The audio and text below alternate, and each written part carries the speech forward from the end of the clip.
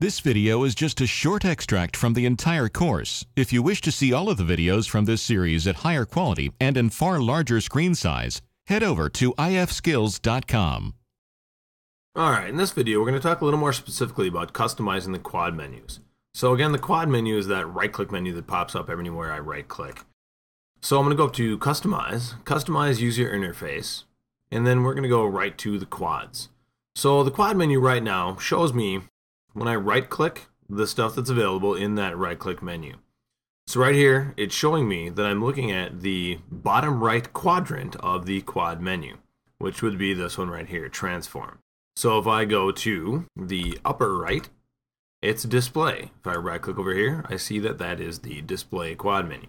Now, oddly, if I'm looking at the one that's on the bottom, it starts at the top and goes down. As I look at the one here at the top, it starts at the top here and goes down, which is starting at the bottom and going up. So you can see I have manage scene states, save scene states, hide, unhide, which is going the opposite direction here.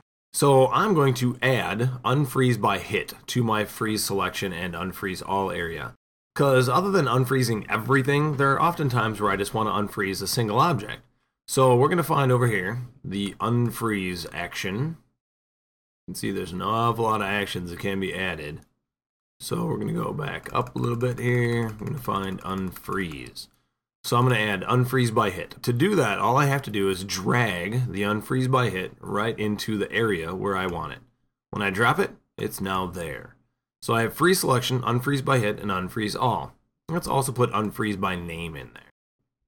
So I have options. I can freeze my selection, I can unfreeze by hit, unfreeze by name, and unfreeze all. So now when I right click over here, I see that's been added to my quad menu. There's freeze selection, unfreeze by hit, unfreeze by name, and unfreeze all. It's just nice to have more options rather than just freeze selection and unfreeze all. There are other things that we want to do.